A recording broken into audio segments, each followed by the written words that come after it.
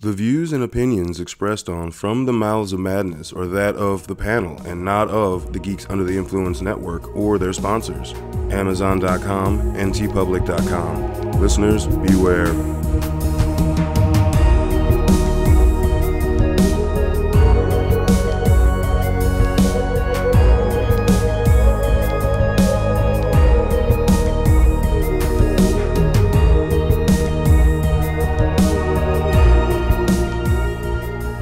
Straight from the Mouths of Madness. I'm one of the hosts, Lowdown. With me, as always, is F.U. Hunter. What's up, you smiley face, mask wearing bitches? Smiley face, mask wearing bitches. Yeah. I love Ethan in most of his films, and this just really. This one I got a new appreciation. Honestly, shit, dude. Honestly, he was so because he put like a new level behind creepy. Yeah. In this. So before we dig in any further, tonight on the chopping block, we're going to be talking about 2022's film Black Phone, and it took me a minute to watch it. I think Hunter had watched it like 3 months before me. Like when it first came on. When it first hit Peacock. I didn't see it in the theater. I'll be honest, not a huge amount of interest. It was one of those movies I was like, it just came on streaming. I'll fucking check it out. So, and then I suggested it to you, and I meandered around, and honestly, the biggest thing with Peacock thing for me, we all had other releases, Hellraiser, shit like that. So, Terrifier 2, Halloween Ends, there was tons of shit that Yeah, I think I watched it at the end of September, and then all the October shit fucking hit. So, and I gotta tell you, folks, from the trailer, you get a lot of the concept, but you don't get the presence that Ethan Hawke brings to this role. Yeah. Like, his actual screen time is very reminiscent of like Nightmare on Elm Street, where he only has like, I think 15 minutes of screen time. Yeah. The whole movie. But goddamn, every time he's on screen, I'm like waiting to see what the fuck he's gonna do. Yeah. Like, I'm watching him like when you first see him when he kidnaps our main character, he is so like flighty and soft and like, oh, could you grab my hat? And like, he's like, acts like he's just bewildered and, oh, there's so much going on. I'm so very disgruntled. Soft-spoken, like, And he's like, I'm just so overwhelmed and I need your help and da-da-da. And then as soon as the kid hands him his hat, he just fucking turns into almost like a dog, like grrr, like I'm now attacking you. You're like, what the fuck, dude? Dude, where the fuck that? And he like shoves that. I don't know what that is. Is that formaldehyde? Yeah, it's not formaldehyde. What's the other? The shit that you used to. God damn it! It's not formaldehyde. What is it? See, we aren't kidnappers, so we don't understand. So, they hear smell like rag shit. Right? Yeah, smell like rag. Yeah, smell like rag shit. And he like shoves it down their throat enveloped in this fucking barrage of black balloons. I will say, I believe now this takes place in the 70s before it's known that motherfuckers drive around with fucking rapey vans should be the first suspect. His wasn't white though. His was a black van, and it said abracadabra. I understand. He's a magician. But you know what? That bitch rolls around here now. I'm like, officer, you might want to check that fucking sketchy ass van, okay? True. I'm just saying, but this takes place in the 70s where, you don't worry about that. Like, they get up to like 8 or 9 kids fucking missing. They're still like, you know what, kids? Walk home from school. We don't give a fuck. Yeah, literally, there's like 7 or 8 fucking kids missing at this point when we get to our main character. And they all let them hang out. Just keep walking. Walk to school. Not even that. Walk home. They let them just like hang out until the streetlights come on and shit. I'm like, wait a minute, there's like kids missing. You get like 2 kids today, and they're like, do not leave your child out alone. There is a curfew. But now it's like, damn, we're up to 8 kids? All right, well, hey, watch out. Yeah, exactly. All right, it's your response. If you get kidnapped, it's your fucking fault. You're like, what the fuck? Put some tussin on it. Like, it's just one of those things. They didn't give a fuck. The 70s is like, yeah, that shit's happening. But, that fed to the 80s, bro. I don't know about your childhood, but like my childhood was like streetlights, go home. Like that was straight up it. Like, so Ethan Hawke's character, he's just like, yeah, I guess I keep doing this. No, he's doing it in the middle of the day. He's doing like 4 o'clock in the afternoon, bro. Daytime. Hey, come balls. here, kid. He's got daytime balls. Yeah. That's what I'm calling it. Because in a fucking rapey van, daytime balls. And he doesn't blend in. He's got the fucking crazy hat, the top hat. Well, he's a magician. And so when he does the kidnapping, but he stands out, and the cops still no fucking suspect. Like they're not suspicious at all on him with this crazy van, always showing up daytime, kids missing in the same area. Well, so part of that too, I think, is going with the time is like neighbors weren't neighborly Yeah. to that level. I feel like now if something fucked up happened, like my neighbors would say something. Yeah. Like, hey, this is fucking shit. Back then it was like, oh, they must have had a fight. They were yelling and screaming over there. Like, it's not my business. I'm not gonna do anything. But like back then, if you heard a tussle, I think they just like blind eye Like, kind of shit. I don't really want to involve myself. 4 in the afternoon, bro. Yeah. And of course he wasn't wearing his like full blown mask. He just had his face paint on. Yeah. But he still looks pretty fucking creepy. Yeah, he was wearing like corpse paint. Yeah, I'm just saying, it looks creepy. He's not blending in. The cops in this town fucking suck ass, all right? And again, we're not talking about 1 or 2 kids. I mean, by the time our main character gets kidnapped... Like 8 kids. Yeah. Some shit. There's a fuck ton of... kids. That bottom of that basement, it's packed to the brim. Like, yeah, well, so when they find the basement... So, we're jumping a little ahead here, but when they find the basement of the house across the street where he's actually been burying the kids... I think there were 7 spots, and the 7th was open for him. Yeah, yeah. So there was like a fuckload of kids. Yeah. Within, like, the killer's fucking brother had narrowed it down. The coked out motherfucker, which, by the way, when I saw that actor was awesome. His brother, like, I don't know if you ever watched The Wire.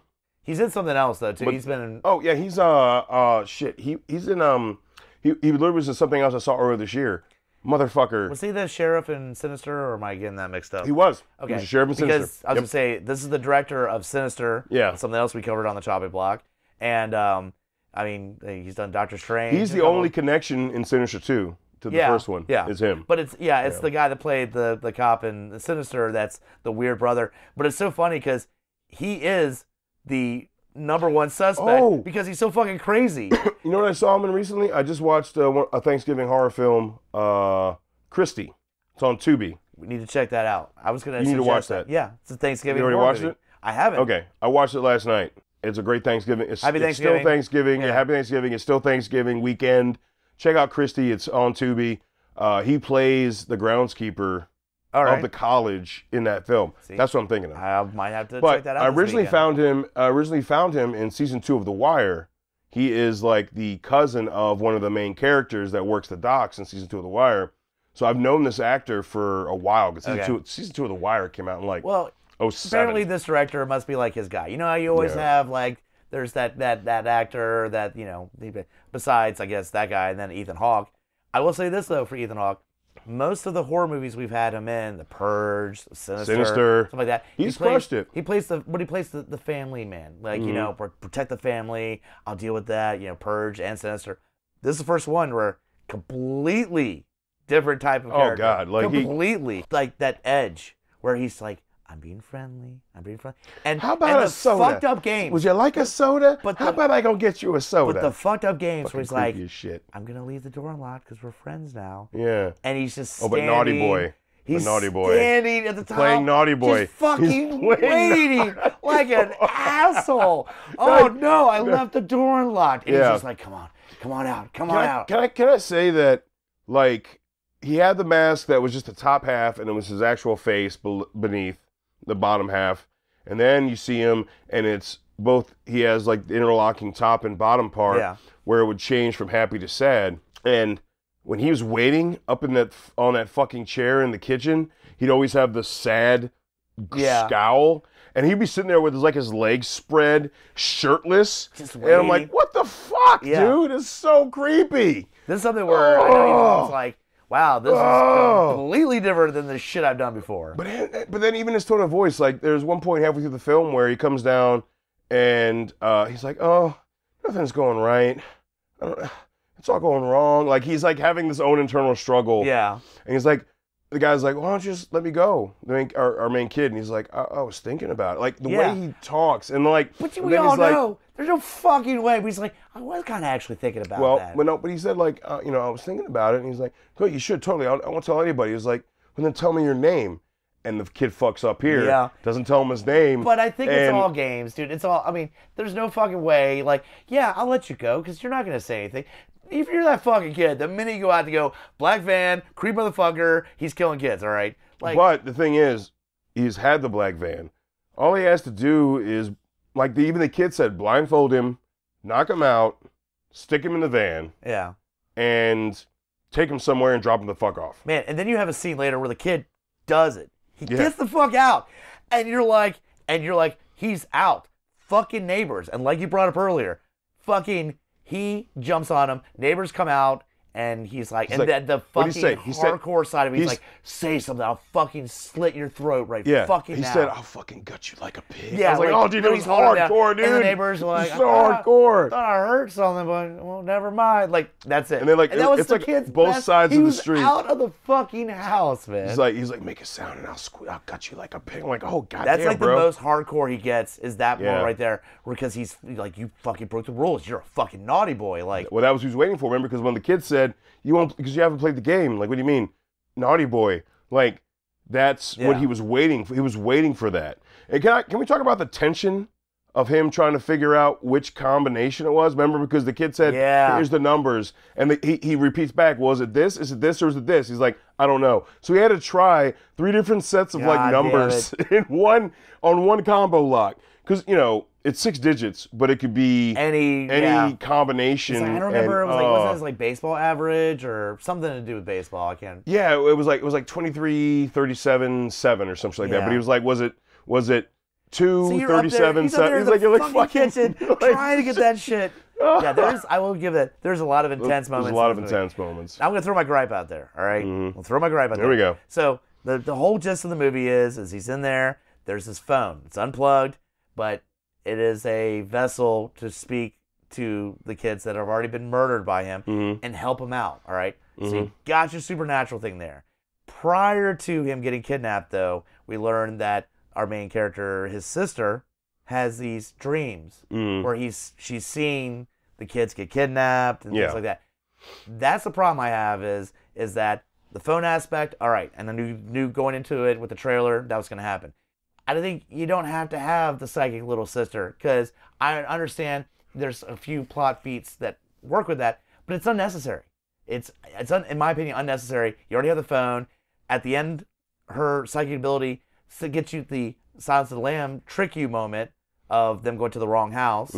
But that's it. That's the only thing. And you could have had that anyway. You could have. Good call, though. It was a very Silence of the Lambs moment. Yeah, because at the very end, the cops bust in, and you're like, here we go. Oh, wrong house. No. See, why I bring that up is because younger viewers who maybe haven't seen Silence of the Lambs, because let's face it, it's an old film by now. It's 30 years old, roughly. Man, yes, it's old. It's old. Yeah, well, it's almost 30 years old. Yeah, almost. So they might not have seen Silence of the Lambs and realize that no, this is dumb. This has been done before. So the grand misdirection, right? Yeah. So they thought it was might have thought it was brand new in black phone. Like, no, hold on, a far superior film, and I don't care if you love this black phone or not, like a far superior film. Well, plus that first time you watched Silence of the Lambs. Oh, dude. And they timed it out so the FBI is at the house. They hit the bell. Then you hear the buzzer. But you hear the buzzer at Bill's house. So you're like, oh, okay. And then the door opens. And it's not till the door opens the reveal that Clarice is at Bill's house. The FBI is at another fucking place. Yeah. And this movie does the same thing. Yeah. Yeah. But for them, the house still gives them something. It was correct in a way because it gives them the house where the bodies are at. The kids had spoken to the girl, and where they're buried is the house. Unfortunately, across the street is where our main character is in his fucking dungeon, right? Yeah.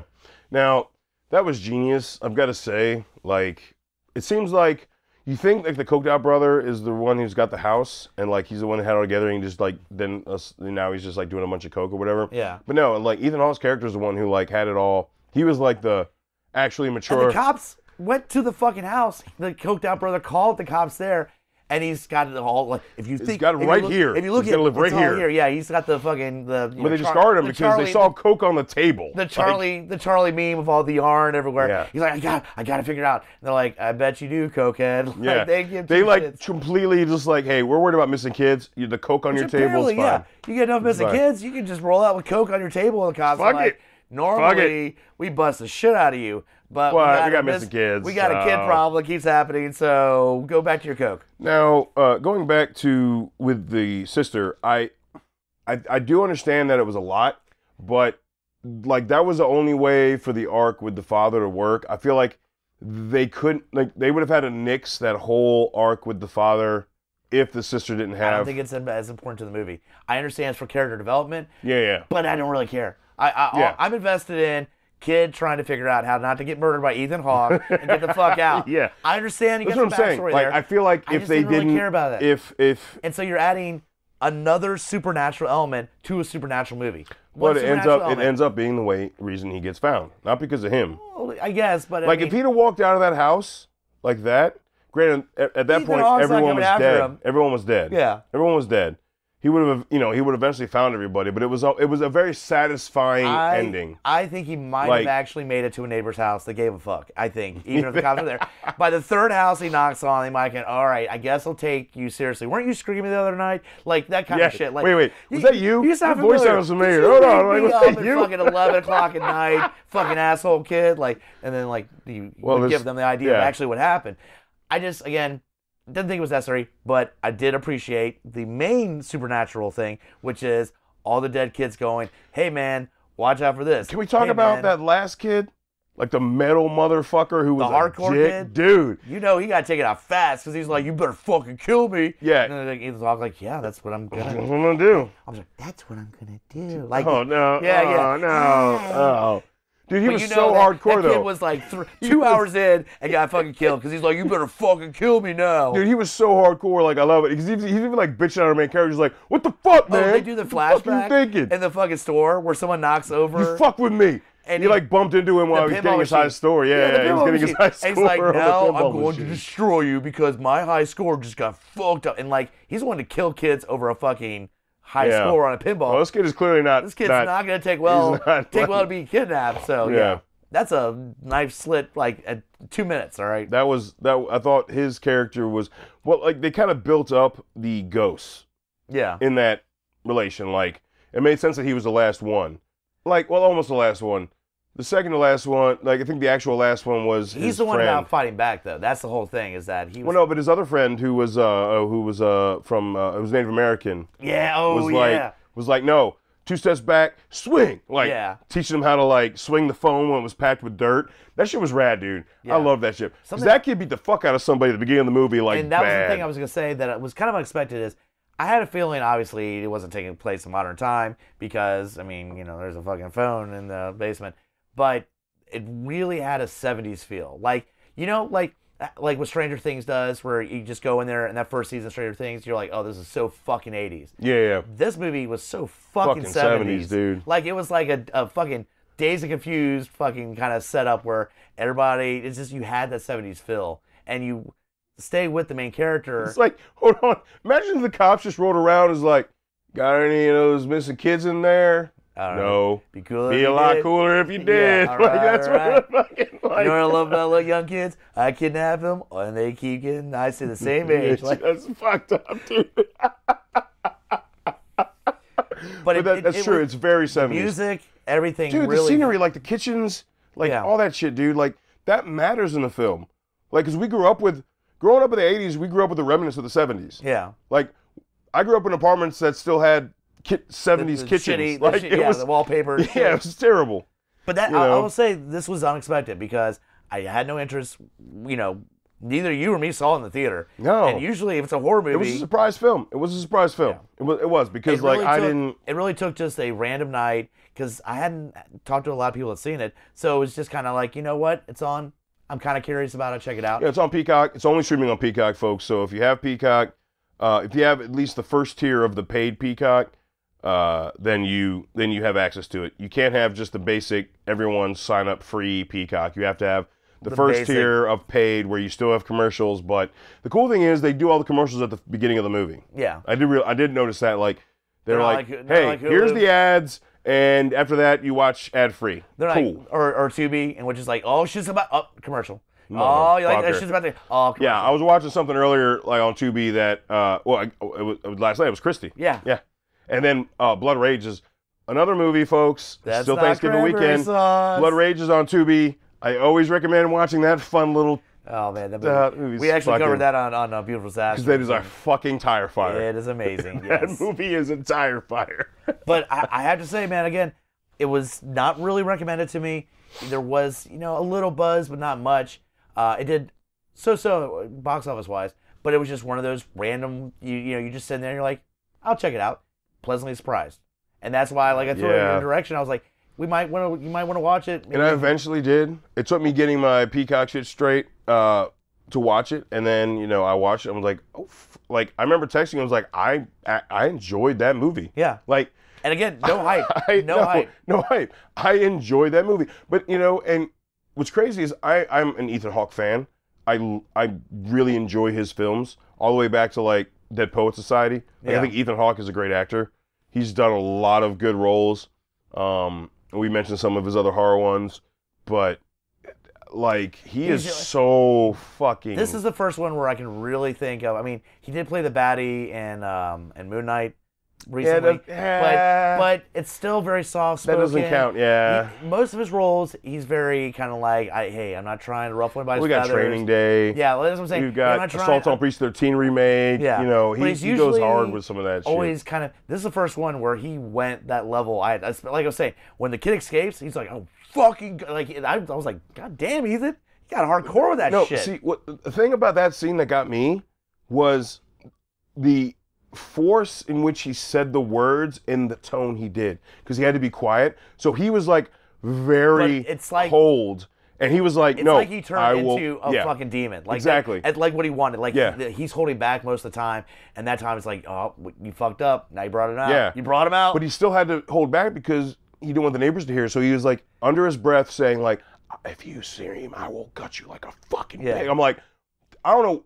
As I've gotten older, that shit's scarier to me than someone like screaming in my face. Yeah. Like, if you're like so controlled that you can tell me you're gonna gut me like a pig, I might not fuck with you. And with this record, he fucking will. He will. Yeah. He will. No, so Black Phone, Pastor's album block for me. I recommend people watch it. It's fun for what it is. Does it break the mold or anything? No. It just gives you good content. It's a good content. It's good acting. It's fun. It's well done. Yeah. It doesn't break the mold or anything. It doesn't really.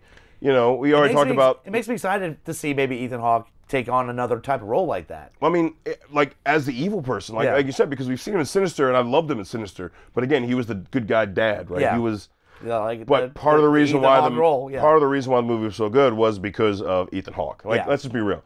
Now, as far as The Purge goes. For me, there's no saving that movie because I just don't like I feel like they wasted potential. That's a one-time. They wasted potentials with those movies, man. That's a one-time watch. But definitely, I recommend checking out Black Phone. Again, it's only streaming on Peacock. It's if you have a Comcast Xfinity, you get the first tier free. It's right there. The first paid tier free through Comcast. So make sure you're taking advantage of that. And then you can watch Black Phone. That's how I watched it. I thoroughly enjoyed it. It kept me going. Like, I had to watch it over 2 nights just because of timing. That's so funny. I was excited to watch it. I watched it over 2 nights. I was excited when later the next night to finish watching it. Like, hey, folks, our main character does really well too. Maybe watch it 2 nights. Maybe that's it. Yeah. No, I would have kept watching it if I didn't have to go to sleep. That was where it was. Like, our main character, the main actor, I don't know the kid's name, but he does a good job. Yeah. He does a good job. Like he holds it in. And there's that one scene where he finally breaks down when the metal kid, the metal spirit, tells him to break into the freezer, but then he can't get in because, the freezer's locked from the outside with a double door. Yeah. And he just breaks down. And I'm like, that needed to happen. Yeah. Like the kid hadn't had a breakdown up to that point. And I feel like if that scene didn't happen, it would have had a detrimental effect on the movie. The kid had to have a breakdown. Yeah. He had been keeping it together thing after thing, right? Speaking of break, I'm kind of shocked that you aren't fucking with me a little bit on how our main character takes out fucking Ethan Hawke's character. Because there is a butt breaking scene. There is a butt breaking scene. Oh, God damn it. That's why I didn't say it. I knew you'd bring it up. Yeah, I knew you'd bring it up. I'm shocked. I was kept waiting. You know what there wasn't? You know what there wasn't? There wasn't any eyeballs. There was eyeballs. It was just straight brown breaking. But I kept waiting as we're doing this. I'm like, he's going to bring it up. I know he's going to fucking bring it up. You know why I didn't? Because I didn't have to. Because you know why? Yeah. But I know you're watching it, and that shit happened. You went, all right. Yeah. And you knew I already seen it. Every time I watch a horror movie, I'm like, yep. Yeah. You know what there's a lot more of in horror movies? Bone breaking. Oh, absolutely. Compared to eyeball fucking. Yeah. But there's some eyeball fucking. There is. I mean, with the sadness. Yeah. Straight eyeball fucking. I've been watching, by the way, with the sadness, I've been watching people hitting on social media that they've just finally getting to watch that movie, and I'm like, oh, man. Oh, yeah. Oh yeah, no, I still recommend it. So No, totally do. But no, I recommend we both recommend the Black Phone. It passed. It's a good watch. It's a good watch. I mean, anytime, but it's holiday weekend. Maybe you want your kid to disappear. I don't know what your relationship is. I hope not, but yeah. That's just fucking. Anyway, hit us up at lowdownbrown.gui@gmail.com. Let us know what you think about the film, if you've already seen it, or if you actually go on Peacock and watch it after this because you dug our review on it, and then or you you enjoyed pick it the up. film. It might be something that's gonna be cheap in the next few weeks with Black Friday sales. So you know, Yeah, the Blu-ray, 4K. If I see it cheap, like $5 or $6, I would own it. I'll probably pick it up. It's a good movie. Like flat out, it's a good film. It's not great. Like I said, there's no groundbreaking. It's worth a good film. $5 to $6. There you go. Yep. There you go. Yeah. There you go. Walmart bin. It's worth Walmart bin. So like I said, let us know what you think. Whether you liked it, you've already seen it, or you watched it afterwards. And we want to hear feedback that you watched it afterwards because you dug our interpretation. Because we gave some spoilers, but there's a lot more in the movie that we didn't talk about. Yeah, there's so much shit. There's so much shit that happens with that phone and him in the basement and Ethan Hawke. And yeah, there's tons of stuff that we didn't talk about. So definitely let us know what your feelings were on it. And also go to GUIPodcast.com. We have tons of shows under the network. Outside of horror, there's so much content for everybody. But while you're there, also you can go to our links tab. You can click that, and the first link will be to our Amazon.com link. And if you just click on that, it takes you to Amazon. You log in, you shop like normal. It's shopping season. Holiday season's coming. It's shopping season. Hey, it's Black Friday, Cyber Monday, bruh. Yeah. Black Friday, Cyber Monday, just bruh. click on the link before you're gonna go on Amazon. We all know you're going to. Exactly. Just run us that coin while you're doing it. Just do that. Run the coin through our website. It gives us even more. And just shop like normal. All you have to do is log in and shop like normal. We just get some kickback, and it means the world to us, especially during this festive of seasons. But you know what? We're also in that holiday season. Share the love of the GUI network. Exactly. There's another link on there. Oh yeah, because there's another link. That's TeePublic. Yeah. On our links page, right next to Amazon, is TeePublic, and if you go to that, it's all the designs for all the shows and just a bunch of tangential, episode-related shit of the GUI podcast. You can get it on and shirts. TeePublic is literally running a sale right now because I just got a text alert yesterday. Another sale. That's amazing. If you sign up for text alerts, you will always be aware of when there's a sale, and they do sales a lot. So right now, t-shirts are going for like $14. But you get sweatshirts, you get fucking stickers, magnets, tote bags, all kinds of amazing shit. Any design. Great stocking stuffers.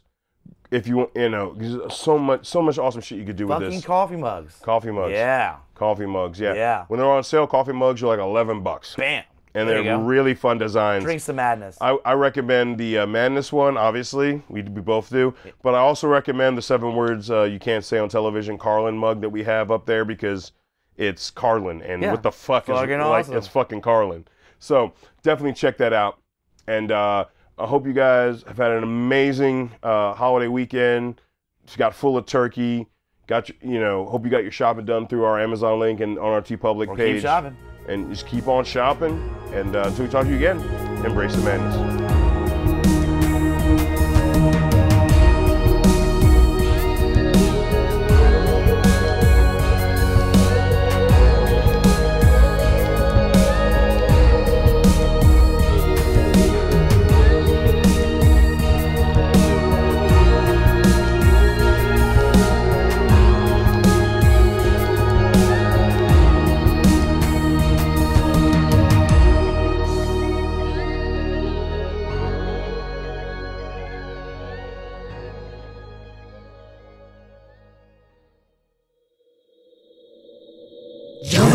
At GUIPodcast.com.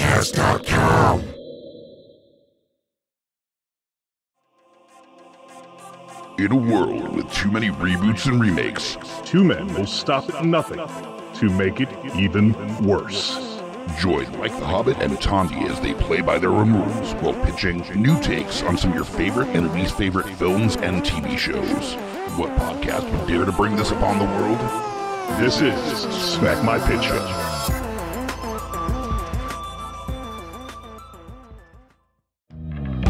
I the Hobbit here, Lowdown Brown. inviting you to check out Geeks Under the Influence, a podcast that pairs booze with conversation with good friends. And a little nerd culture. We get a lot of colorful conversation out of our episodes, but it is here for everyone, no gatekeeping. Always level up everything we do. We'll punch up, never punch down. Exactly. So check out Geeks Under the Influence everywhere you get your podcasts and join us or die. Shut the fuck up, Hobbit. Welcome to GUI Nights. GUI Nights. Yeah, I am Lowdown Brown. With me as always, Mike the Hobbit. this is the tangential side of GUI. This is like so many of those other shows that has the after the show bit mixed with a little bit of Baywatch night, so it's a little sexier. It's a little bit after hours. Also while tying it into the previous episode of GUI. So look forward to that too, because this comes out the week after the flagship hour-long episode. So make sure to check out GUI Nights, and when you're done, you can Go the fuck home. My name is Amy Bogard, And I'm Mike the Hobbit. and we are the hosts of Deeply Upsetting, where we use our expertise to answer your most upsetting hypothetical quandaries, such as, what non-winged animal deserves wings? And what body part deserves a secret mouth? Which cryptid is the worst roommate? These questions and more that plague you will be answered on Deeply Upsetting, available anywhere you get your podcasts and at GUIPodcast.com.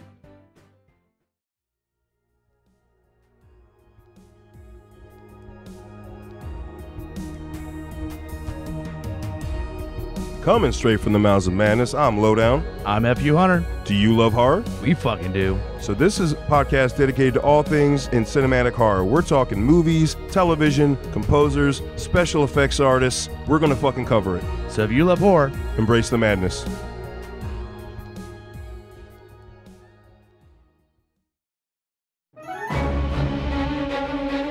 Hey guys, Scotty P here with Smash on your left. And we are the Geek Fathers. That's right, bringing all the trials and tribulations of being a geeky parent. So welcome to our world. And as always, join us. Or cry.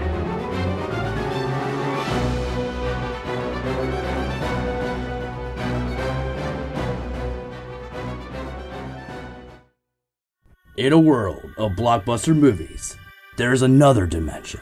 The dimension of schlock cinema. Join us at Beautiful Disasters on a journey into the fringe territory of B-movie abandon. We review the flicks that are forgotten or underappreciated to give them a proper place in the annals of celluloid history. I'm the Groots, FU Hunter. your guides at Beautiful Disasters. Come along with us for a fun ride. May the schlock be with you.